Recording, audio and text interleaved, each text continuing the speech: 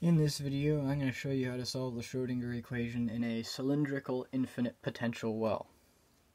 So, first I'm going to tell you what an infinite potential well is. It's a specific type of potential function that you see in quantum mechanics, and it's a piecewise defined function where it has an infinite value everywhere in 3 space except for some finite volume closed off cavity, where it's 0 inside that cavity. Now that's not a potential you can just insert into the Schrodinger equation and start solving directly like you can with other more normal potentials, but you can quite simply simulate it by matching its effects using other mathematical techniques. So basically, because you can't just insert it into the Schrodinger equation and start solving, the approach is to solve the Schrodinger equation in free space and then simulate the effects of the potential exactly by imposing boundary conditions. And the boundary conditions are based on the effect we know such a potential would have.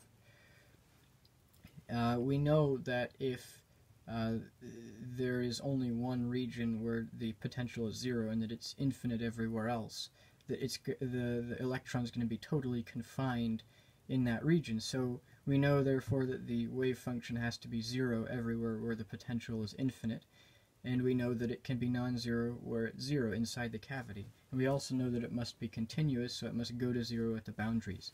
Therefore, we can simulate the effect of the infinite potential well potential function by setting, just by choice, the wave function equal to 0 everywhere outside the potential function, or everywhere outside the potential well where the potential function is infinite, and then solve the Schrodinger equation in free space for what's going on inside the potential well, and then just impose the right boundary conditions on that free space solution to make the overall wave function continuous, meaning we need to make the free space solution go to 0 at the boundaries of the potential well. So this is the free space Schrodinger equation, and since our problem is cylindrically shaped, the boundary conditions that simulate the potential function are cylindrically shaped, and therefore it's easiest to use cylindrical coordinates. That way the boundary conditions can be imposed by setting the wave function equal to 0 on certain coordinate surfaces, so just certain constant values of the coordinates.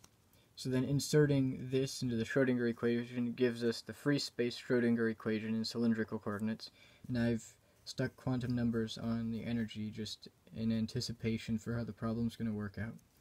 So the boundary conditions that we need to simulate the potential well are just to have the wave function go to 0 when z is 0 and when z equals to the length of the potential, because that gives us the two ends of the cylinder.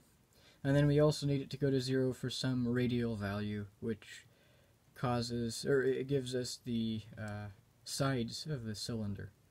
Now this is a separable partial differential equation, so we're going to use separation of variables. Before I do that though, I multiplied this constant to the other side, and then I combined it with the energy in this A constant just to make things easier, to make the algebra easier.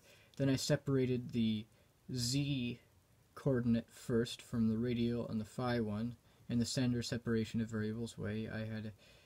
I split the solution into two factors which depend on separate variables, stuck that in the differential equation and divided by the solution. Then I added this to the other side and subtracted that to the other side, which gave me this. And then I set both sides, which are now dependent on only entirely different variables. I set them equal to a separation constant, and I picked this particular value for the separation constant because that's what ends up causing the z solution to satisfy the z boundary condition up here that gave us the ends of our cylindrical potential well. So this is the differential equation. Manipulating a little bit to be a bit easier to work with, we find that there are two solutions, sines and cosines of course, but even with this value for the separation constant, the cosines do not satisfy the boundary conditions, but the sines do. So then we have this value for the z factor which satisfies the differential equation and the boundary conditions. So then there are two things we need to do. First, we need to look and see how this actually satisfies the boundary conditions, and therefore see the reason for picking this particular value for the separation constant. And then we also need to normalize the solution. So first, the boundary conditions were that for z equal to 0 and z equal to L, the wave function has to equal 0, which will happen if this h of z equals 0 for those same boundary conditions, because the wave function is proportional to h of z. So then, if z equals 0, then of course sine equals 0, because the whole argument equals 0. And if z equals L, then that cancels the L in the denominator and leaves some integer times pi in the argument, which is always a 0. But there are multiple different zeros, so we find that there are automatically already multiple different states that satisfy the boundary conditions and the wave function, which means there are different quantum states that will end up corresponding to different energy values that the electron can exist in. And there are actually more than just what are indexed by n. We'll see that when we calculate the other variable factors. So then that's how we got this to satisfy the boundary conditions. And we see that there are multiple solutions that correspond to different quantum states. The only thing we have to do then is to normalize it, and when we perform the standard normalization procedure, we find that the normalization factor is root 2 over L. So this is the normalized z factor, which solves the Schrodinger equation and also satisfies the required separated off piece of the Schrodinger equation and also the required boundary conditions. So then over here we've got this other equation which is dependent on the radius and the polar angle. So I just carried it through some manipulations here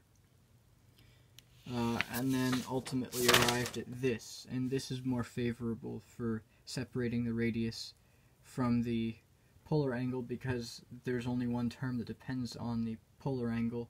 At least there will be once we split this into separate factors and divide by the solution. So then doing that, I chose j of r and f of theta arbitrarily for the two variable factors. So then inserting it, dividing it, we find that we have only one term that depends on theta. We subtract that to the other side, set both separated sides equal to a traditional m squared separation constant. Then we have this equation for the angular factor, and it's the same equation as for the z factor, but the boundary conditions are different. We don't need it to go to 0 for specific values of theta, but we do need it to be single valued. Meaning we need, when you go around once and you arrive back at where you started, we need this factor to have the same value it did when you started, and that's only possible if m is an integer. So that gives you that we have another quantum number that indexes different quantum states that will correspond to different energies.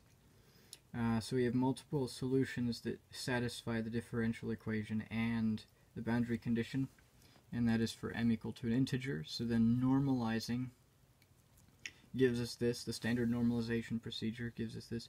The reason why the normalization factor is different than in the z factor case is because the boundary conditions were different. So then the particular solution that we had to select to satisfy those boundary conditions most generally was different, and as a result the normalization factor is different.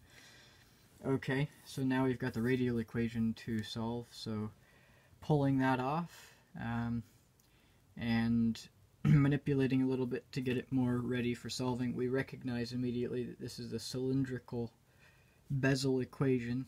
So then its solution is this cylindrical bezel functions with the argument r times the square root of whatever constant is multiplying that r squared there.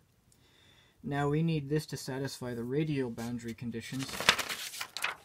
Well, there's only one, the radial boundary condition, so that the whole wave function does. If we impose that the radial factor is 0 when the radial coordinate takes as value capital R, then the whole wave function will be properly 0. And it's the only part of the wave function that's radially dependent, so we have to impose the boundary condition on that part to get the boundary condition satisfied by the overall wave function.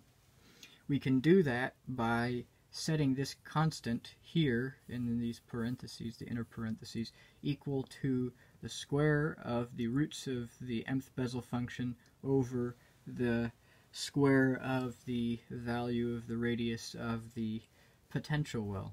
When we do that, the Bessel equation becomes that, and the solution becomes this. Now, first, the normalization factor here is just 1, so we don't have anything to add there. And second, you can see that this in fact does satisfy the boundary condition, because when r equals this capital R, it cancels and just leaves in the argument these constants which we defined as the roots of the Bessel function. Now, that satisfies most generally the differential equation and the boundary condition, but we've got a lot of choices. We could pick any Bessel function, and we could pick any root of the Bessel function. So here we have an even larger multiplicity of states on top of the already numerous ones that we have, because we can pick any integer n for this factor here. So we've got a lot of different discrete quantum states that are allowed. Of course, we had to pick an integer for n for the boundary conditions to be satisfied, and we have to pick an integer for m for the boundary conditions to be satisfied here. And we can pick an integer value for p, because that's how we index the roots of the Bessel functions. So ultimately we've got 3 integers now that index multiple different quantum states, harmonic discrete quantum states that the electron can exist in. So then the full normalized wave function is just the product of all the normalized factors, which is this absolutely beautiful harmonic thing. And then taking the absolute square of it gives you the probability distributions for each one of the discrete states.